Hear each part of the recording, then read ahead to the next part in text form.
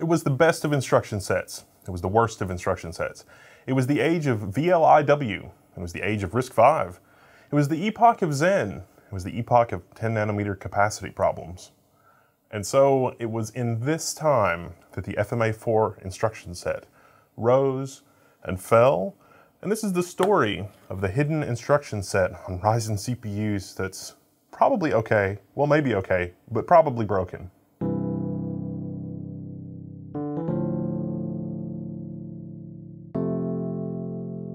So what's an instruction set, and specifically FMA4? Well, x86 is a term that really describes a family of instruction sets. It all started with the Intel 8086, but over time, support for doing things faster and or less dumb ways were added to the CPU.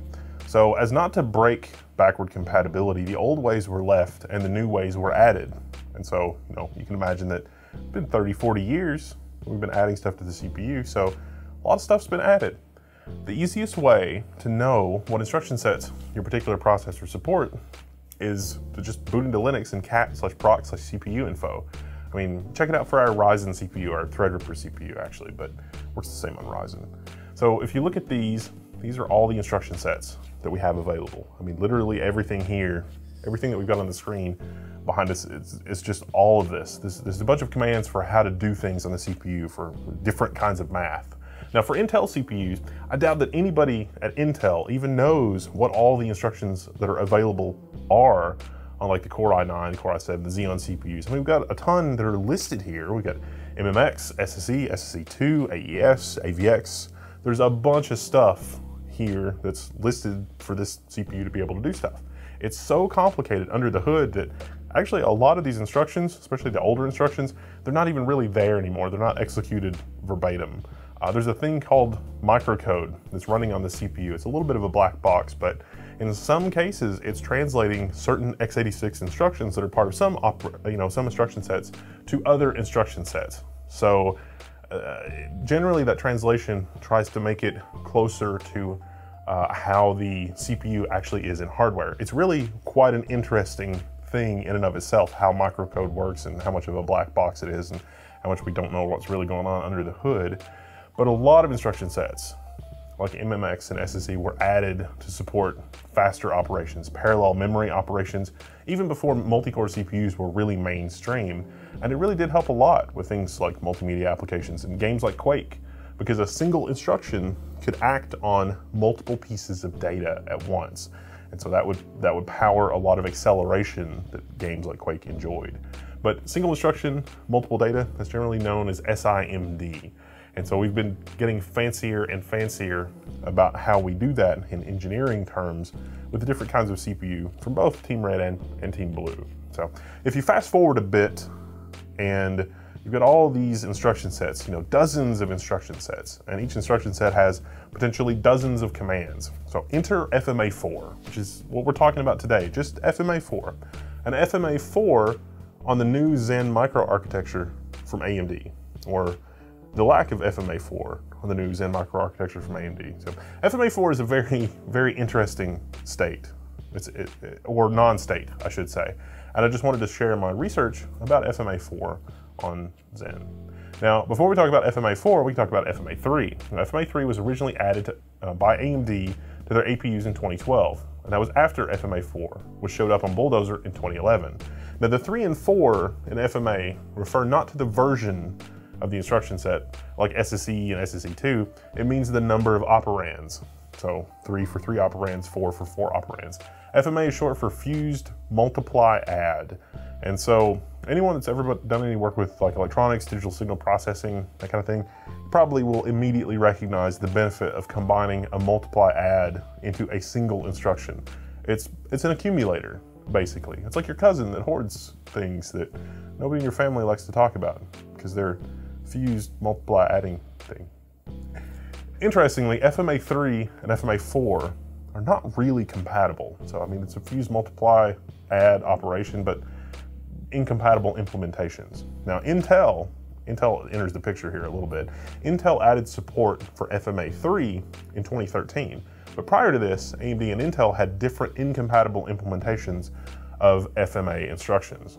So, and it's even a little bit more complicated than that. But now on FMA3 on AMD CPUs, it is compatible with the FMA3 on Intel CPUs, and some games like Monster Hunter World actually use FMA3 in their DRM. Now folks using Sandy Bridge Xeons, older Intel CPUs, have found this out the hard way, I think, because those older Intel CPUs don't support FMA3. So you can't play games like Monster Hunter World because they require FMA3, which seems pretty silly to me. I mean, it's a relatively recent instruction set. But, well, anyway, enter Ryzen, based on AMD's new Zen microarchitecture. It's a brand new microarchitecture, and you start to realize the Herculean undertaking that AMD did when you look at all these listed instruction sets, and you realize that Zen supports all these, and they re-implemented them. It's not based on anything, you know, it doesn't inherit anything from Bulldozer. And remember that Bulldozer, at least later versions of Bulldozer, FMA4 was built into Bulldozer. And so Zen didn't really even exist a couple of years ago, so they did all this in a really short amount of time. That's fascinating. But if you look at Ryzen and supported instruction sets, FMA4 is out. It's not listed in the supported instruction sets on the CPU. The CPU has this list of instruction sets that are supported. I mean, it was there on the 8350. It's there on Bulldozer in general. It was there on APUs of all things. But on Zen, it's kaput, gone, Xnay, 86th, taking a bath with the fishes, or concrete galoshes. Or is it? Is it in fact still there? It is, actually, it's just hidden. The Ryzen and Threadripper CPUs don't advertise support for FMA4, but if you happen to run an FMA4 instruction anyway, you will get a result. You don't get an exception like invalid instruction. And if you test the instruction set, it does work, at least a little, on the Zen Plus CPUs that I tried. I was trying to generate an error. I didn't try super hard, but I couldn't get to generate an error. But the people that I know that I asked about this report that the FMA instruction sets will actually produce errors in some scenarios. So, now curiously, when Raven Ridge launched, FMA4 was listed as a key feature on the AMD website of Raven Ridge. And so that turns out is a mistake in AMD's documentation. But a lot of people that work to document CPUs sort of raced and picked that up. But yeah, FMA4 is not supported. Neither Zen nor Zen Plus nor future CPUs from AMD are going to have any FMA support in them, from what I understand. And remember, FMA4 came before FMA3, so honestly, it's really not a big deal. It turns out that FMA4 is the fastest way to do linear algebra on Zen, though. Wait, wait, back up. The FMA4 instruction set, which is not really supported, is the fastest way to do something? Well, it turns out, yeah, I mean, check it out. So huge thanks to Crazy Ape on the Level 1 text forums for helping me put these tests together in a head-to-head of FMA4 and AVX, which is another instruction set that offers similar functionality to FMA4. We were able to achieve 66.8 gigaflops of single precision 256-bit operations to 66.7 gigaflops with AVX. 128-bit AVX was quite a bit slower at around 42 gigaflops, but FMA4 held its own, basically the same speed. Now, comparing the output here seemed identical, but FMA4 must be broken in some other way for it to be disabled like this. I mean, it really, you would think so, right? Here's an interesting side note. Remember when I said no one, even at Intel, really knows everything about the performance and instruction set support? I mean that. I really do. These things are insanely complicated pieces of silicon. If you said, hey Intel, or AMD, can you tell me what is the fastest way to do this operation? There really isn't much documentation about that kind of stuff. So let's take a look at something called OpenBLAS, which is what we use for this test. OpenBLAS is really cool, and it could do with a video of its own.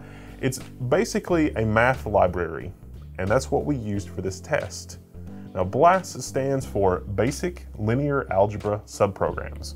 Linear algebra is at the foundation of machine learning, at least CPU-bound machine learning, and can be used as a building block for a lot of other stuff. You see, if you're doing machine learning and working on large data sets and that kind of thing, you can actually save a lot of time by compiling your program for the specific CPU that you have using whatever instruction sets it supports that are the fastest. But since it's not really documented which thing is the fastest on a particular CPU, at least not really, OpenBlast experimentally finds which instruction set is fastest for doing its work. And honestly, if you go down the rabbit hole here, because of things like frequency scaling and performance governors and all the other stuff that goes into power saving, you know, what's fastest after running for an hour may not be the same as what's fastest for running for a 15-minute period. I mean, honestly, we could probably contemplate a future where GCC has a compiler optimization flag for thermal output or actual power usage or something like that, because it's sort of the wild, wild west. Well, anyway, this linear algebra library runs a bunch of tests on your CPU to figure out which instruction set is actually the fastest way for doing its linear algebra work, which honestly, I mean, that's a story in and of itself. Maybe you would think a compiler would, you know, automatically do that when you specify a flag like margnative, which will compile it for the CPU that it's running on. But no, in fact, compilers don't work that way. Normal program compilers like Visual Studio or GCC just simply don't do that. They really just target instruction sets. And the assumption is often that newer instruction sets are better. And usually the person who designed the compiler is the one making those assumptions, like which instruction sets are faster. And these assumptions don't necessarily actually translate correctly over time, especially as the CPU family might evolve, like from Zen to Zen Plus, for example. So programs like OpenBlast assume nothing. And that's a good thing if you're a research scientist and you want your program that's going to run for 40 days to finish a day or two quicker. And honestly, that's where we're headed. If x86 is still around in 20 or 30 years, imagine how many dozens more instruction sets are going to exist. And so, back to FMA4, the instruction set that partially works, maybe partially broken, and was built into Ryzen and Threadripper, perhaps because it's cool, or because, you know, maybe because of backward compatibility, but it's not actually listed as supported by the CPU, even though at least some of it is there, and some of it works, and maybe some of it doesn't. So my question is, do you think that this is the last time that we'll see an instruction set implemented in hardware, but not actually advertised as supported? I think the answer is no. I mean, when you talk about, you know, 2-3 human generation lifetime support for x86 programs, I mean, you can still run ancient x86 programs on modern x86 CPUs. I mean, it's a foregone conclusion there's going to be stuff like this in the future. I mean, FMA4 was supported on Bulldozer, but it's no longer supported on Ryzen. It's there, but it's a secret. It's an entire instruction set hidden on your CPU. The machinery is there for it. It's like doing some renovation in your basement and finding an old World War II bunker. I mean, sure, the lead paint and the asbestos is fatal now, but you know, it's pretty cool for quick trips down to the bunker just to hang out and marvel at what life was like in World War II. I mean, hey, it could be a free wine cellar, right? You can keep your Amontillado down there, right next to the FMA4 instruction set in your World War II bunker, because, yeah. When discovering FMA4, I did reach out to AMD, and I figured, since it was advertised heavily for Raven Ridge, that there was some bug or something that was fixed in Raven Ridge that existed on, you know, launch day Ryzen. Maybe something related to the segfault marginalization hardware bug, which is a thing that existed in first gen Ryzen for the people on Linux experience. But it turns out that it was a mistake that FMA4 was listed as a key feature for Raven Ridge. And like I say, just enough of FMA4 might have been implemented simply for compatibility with a popular program. I mean, imagine some program like AutoCAD is like, if CPU is AMD, run this FMA4 stuff. Because I mean, I've seen dumber stuff in production, and that's probably maybe connected to reality. Users would blame AMD for having a CPU that didn't work, even though the program was checking for, it was really the program's faults. Now, even though FMA4 is there, you probably shouldn't use it. It's just hanging out, waiting to say hello, like me on the Level 1 forums. So, I'm Wendell, I'm signing out, and I will see you there. Oh, and big thanks to our patrons for making this video possible. This whole thing fascinates me, and I'd like to do this, you know, all day long if I could, but it's like instruction set archaeology. You never know what's lurking. And can you imagine CPUs 10, 20 years in the future, we're gonna be, it's like, oh wow, that turns out that's still there. They just don't advertise support for it anymore. I mean, there's not really a lot you can do with it anyway, but it's fascinating. I mean, FMA4 is there, but not really. So very, very interesting. Very pragmatic way to get around programs that have dumb checks, like if AMD run FMA4 without actually checking if FMA4 is there. But I've seen dumber, so Anyway, catch you guys later.